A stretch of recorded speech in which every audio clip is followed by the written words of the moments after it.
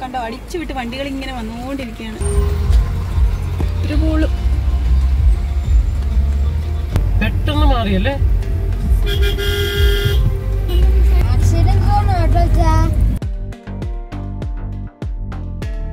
Parking വണ്ടി ഇട്ടേക്കുന്നത് ഇനി അവർ ബാക്കിൽ കൊണ്ടുവരാമെന്ന് പറയുന്നു. ഇനി ഇപ്പം ഈ ഹോട്ടലിനെ കുറിച്ച് കുറച്ച് കാര്യമാണ്. ഒരു ദിവസത്തെ റേറ്റ് എന്ന് പറയുന്നത് നമ്മൾ ബുക്ക് ചെയ്തത്. അപ്പം ബുക്ക് ചെയ്യാൻ തുടങ്ങിയപ്പം അവർ പറഞ്ഞു അപ്പം അത് കുഴപ്പമില്ലെന്ന് തോന്നുന്നു. റീസണബിൾ റേറ്റ് ആണ്. കാണാനും നല്ല ഭംഗിയുണ്ട്, നല്ല രസമുണ്ട്.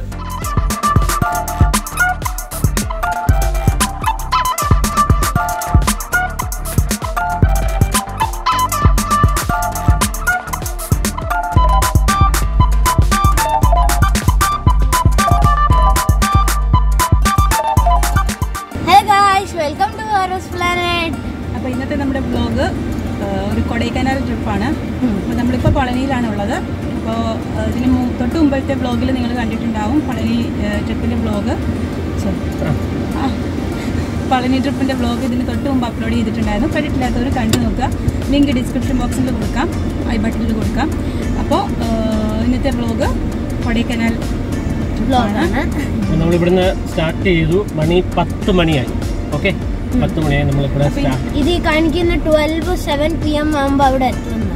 അതെ, ഇവിടുന്ന് 64 കിലോമീറ്റർ ആണ് പളനിന്ന് അവിടേക്കുള്ളത്. അപ്പോൾ നമുക്ക് പോകുന്ന വഴിക്കുള്ള കാര്യങ്ങളൊക്കെ കണ്ട് വിശേഷങ്ങളൊക്കെ പറഞ്ഞു പോവാം. ഓക്കെ,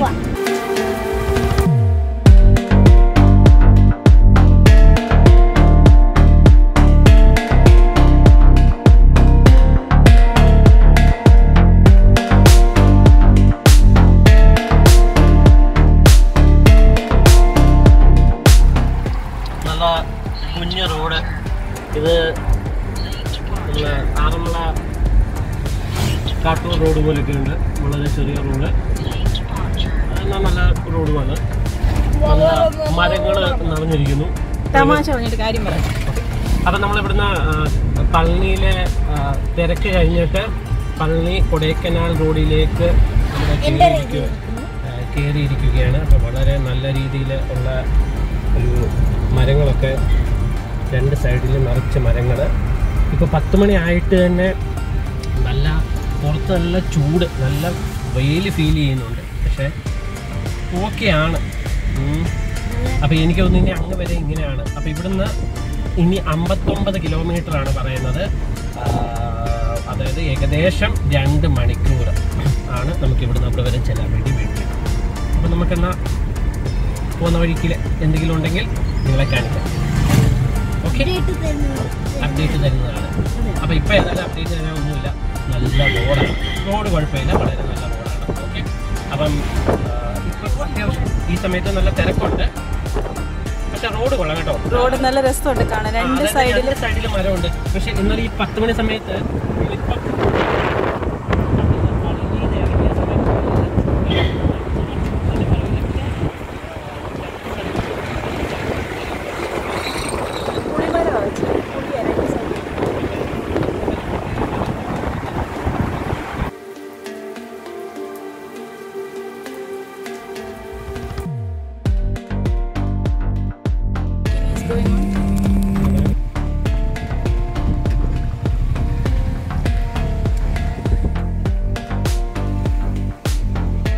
അവിടെ ഒരു ചെക്ക് പോസ്റ്റ് ഉണ്ടായിരുന്നു. ജസ്റ്റ് എവിടെ നിന്നാണ് വരുന്നത്, എവിടേക്കാണ് പോകുന്നതെന്ന് മാത്രമേ നമ്മുടെ അടുത്ത് ചോദിച്ചുള്ളൂ. വണ്ടി ചെക്ക് ചെയ്യും അങ്ങനെയൊന്നും ഉണ്ടായിരുന്നില്ല. പക്ഷേ കുറേ വണ്ടികളൊക്കെ അവിടെ പിടിച്ചിട്ടിട്ട് ചെക്ക് ചെയ്യുന്നുണ്ട്. ബാച്ചിലേഴ്സിൻ്റെ ഒക്കെ പ്രത്യേകിച്ച് പിടിച്ച് ചെക്ക് ചെയ്യുന്നുണ്ട്. ചെറുസെറ്റിൻ്റെ ഒക്കെ വണ്ടിയും പേപ്പറും എല്ലാം എല്ലാം പിടിക്കും. നോക്കി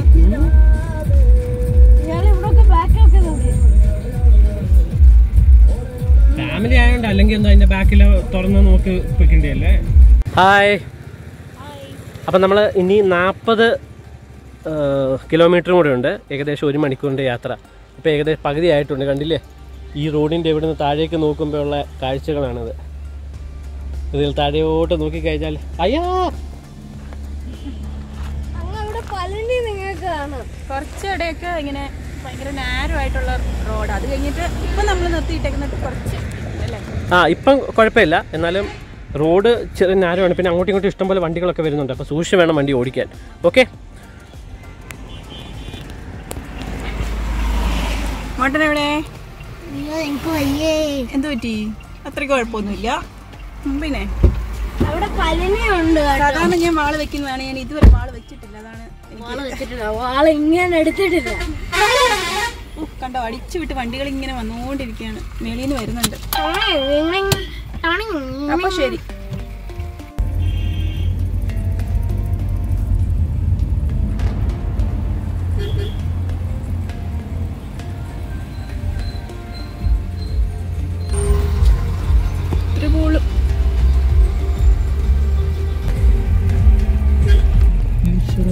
കണ്ടോടാ, പെട്ടെന്ന് ഇത് ശരിക്കും താഴേന്ന് ഈ റോഡ് കാണത്തില്ല, ഉറപ്പാ. പെട്ടെന്ന് മാറിയല്ലേ?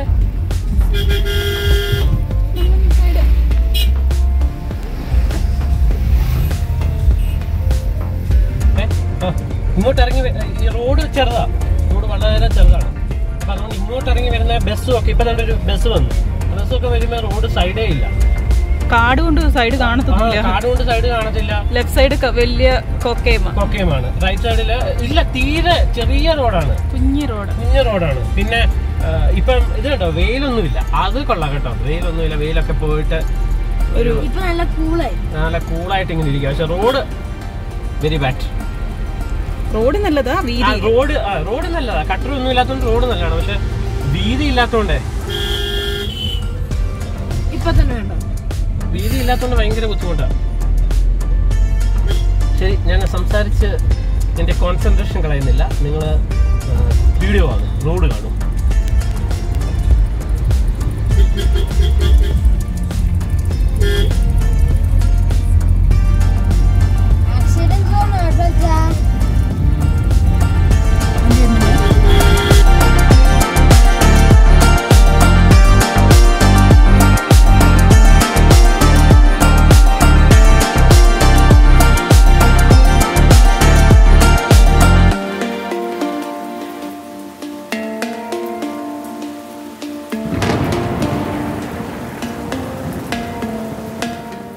ഇനി 10 കിലോമീറ്റർ കൂടെ ഇപ്പൊ നമ്മള് കൊടൈക്കനാൽ ആ ഒരു എന്താ പറയുന്നത്, സിറ്റി റേഞ്ച് എന്താ പറയുന്നത്, ആ സ്ഥലത്ത് കൊടൈക്കനാൽ സിറ്റി റോഡിലെത്തി.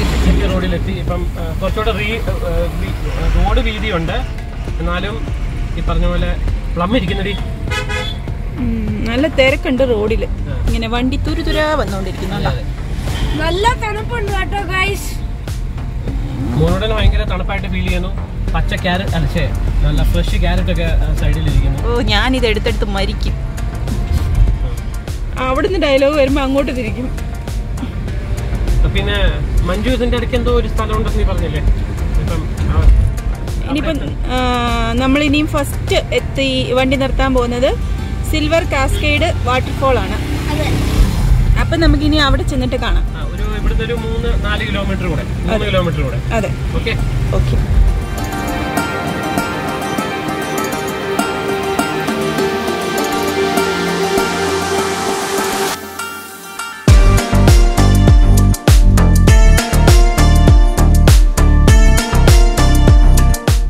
കൊടൈക്കനാലിലെത്തുന്ന ടൂറിസ്റ്റുകൾക്ക് ഫസ്റ്റ് കാണാൻ പറ്റുന്ന ടൂറിസ്റ്റ് സ്പോട്ടാണ് ഈ സിൽവർ കാസ്കേഡ് ഫോൾസ്.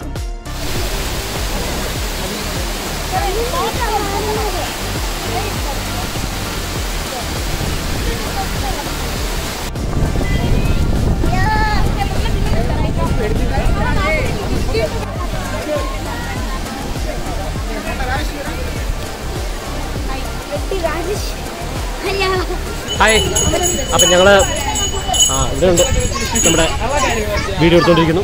അപ്പോൾ ഇത് കണ്ടു, നല്ല തിരക്കാണ്. അപ്പോൾ ഞങ്ങൾ ഇവിടുന്ന് പെതുക്കി ഇങ്ങോട്ട് ഇറങ്ങി അവിടെ നടക്കുവാണ്. സൈഡിലൊക്കെ ഒത്തിരി കടകളൊക്കെ ഉണ്ട് കേട്ടോ, ഒത്തിരി കടകളുണ്ട്. മുന്നോട്ടിന് കപ്പലിൻ്റെ വേണമെന്ന് പറഞ്ഞു. പിന്നെ ഞങ്ങളിപ്പം 1 മണി ആയല്ലോ, ഇപ്പോൾ 1 മണി ആയല്ലോ. ഇനിയിപ്പോൾ ചെന്നിട്ട് ഫുഡ് കഴിക്കാമെന്ന് വിചാരിച്ച് നമ്മൾ ഒന്നും കഴിക്കുന്നില്ല.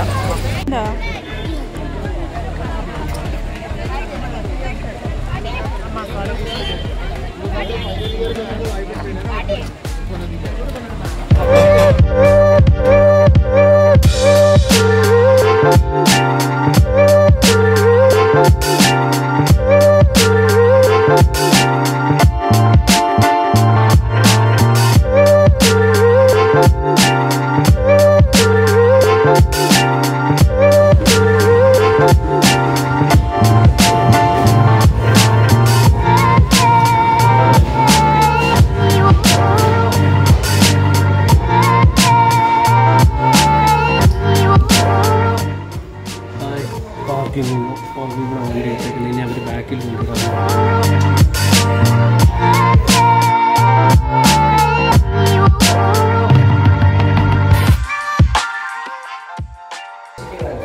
ഇവിടെ ലക്ഷറി ഫീലുണ്ട്.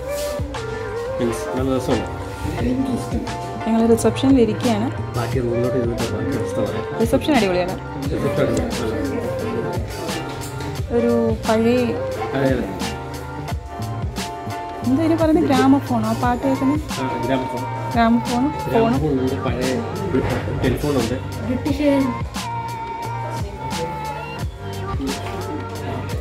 കണ്ടുപിടിക്കാനുള്ളതാണ്, പക്ഷേ കുഴപ്പമില്ല.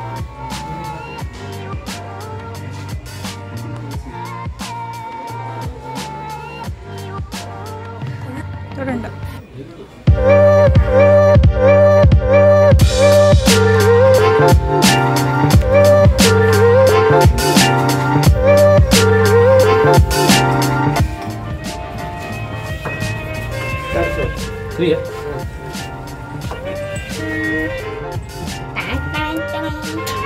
എന്താണ്? ഒന്നുമില്ല. 306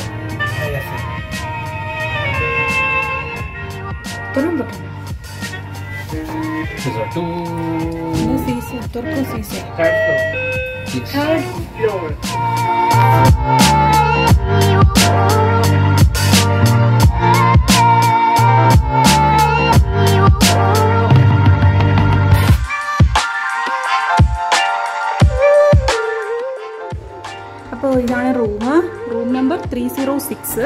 നമുക്ക് നിങ്ങൾ ഇവിടെ നേരത്തെ വന്നായിരുന്നോ? അപ്പൊ കയറി വരുമ്പോ ഇവിടെ ലെഫ്റ്റ് സൈഡിൽ എന്താ,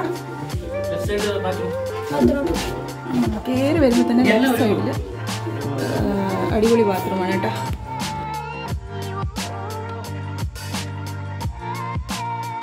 ബാത്റൂം കഴിഞ്ഞ് അതിൻ്റെ ഓപ്പോസിറ്റ് സൈഡിൽ തന്നെ നമുക്ക് ലഗേജ് വെക്കാനൊരു ഷെൽഫുണ്ട്. കേട്ടാ,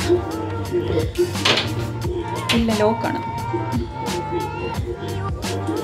പിന്നെ ഇവിടെ എന്തുണ്ട്? സ്വർണ്ണ ഗ്ലാസ്, ഫ്ലാസ്ക്, 50 ഐറ്റംസ് ഒക്കെ. ഇവിടെ എന്താണ്? ഒന്നുമില്ല, ഒരു കബോർഡ്. പിന്നെ ഇതാണ് കേട്ടോ റൂം.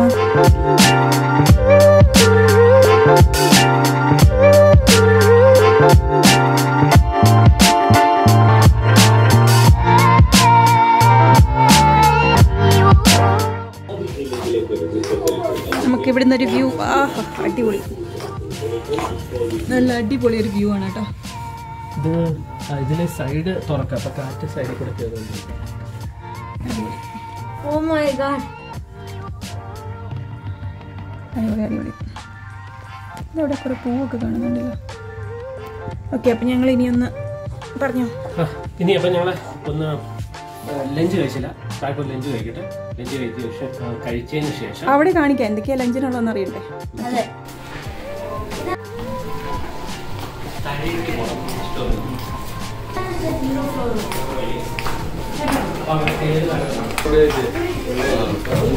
കുഞ്ഞു മെനു കിട്ടിയിട്ടുണ്ട്, വെറും കുഞ്ഞു മെനു.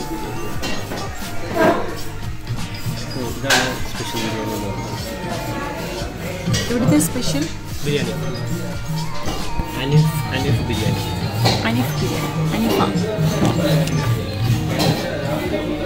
പിന്നെ നമ്മൾ ചോദിച്ചത് എന്തൊരു സാധനം തന്നു. ഇവരുടെ ഫ്രൈഡ് റൈസ് വന്നിട്ടില്ല, വെയിറ്റിംഗ്. എന്താ കഴിക്കുന്നേ? Fried rice, vegetable fried rice, gobi manchurian. ഇവിടെ ചപ്പാത്തി. ഞാൻ എന്താ സെയിം ഫ്രൈഡ് റൈസും ഗോബി മഞ്ചൂരിയൻ. അപ്പോൾ ഞങ്ങൾ കഴിക്കട്ടെ കേട്ടോ. ഇനി ഇപ്പം ഈ ഹോട്ടലിനെ കുറിച്ച് കുറച്ച് കാര്യങ്ങൾ. അപ്പം നമ്മൾ ഒന്ന് കൊടൈക്കനാലിൽ തന്നെയാണ് ഇത് ഈ പറഞ്ഞ സ്ഥലം. ഇവിടുന്ന് കൊടൈക്കനാൽ ലേക്ക് ഏകദേശം 10 മിനിറ്റത്തെ യാത്ര അങ്ങനെയാണ് പറഞ്ഞിരിക്കുന്നത്. പിന്നെ തിരക്കിൻ്റെ എനിക്കറിയത്തില്ല. പിന്നെ റൂമും കാര്യങ്ങളൊക്കെ കൊള്ളാം. ഒറ്റ പ്രോബ്ലം എനിക്ക് തോന്നിയത്, പാർക്കിംഗ് സൗകര്യം കുറച്ച് കുറവാണ് ഇവിടെ. എന്നാൽ നമ്മുടെ വണ്ടിക്ക് പാർക്ക് ചെയ്യാനുള്ള സൗകര്യം അവർ തന്നു. ബാക്ക് സൈഡിൽ എങ്ങാണ്ട് കുറച്ച് പാർക്കിംഗ് ഉണ്ടെന്നാണ് അവർ പറയുന്നത്, കുറച്ച് സ്ഥലങ്ങൾ ഉണ്ടെന്നാണ് അവർ പറയുന്നത്.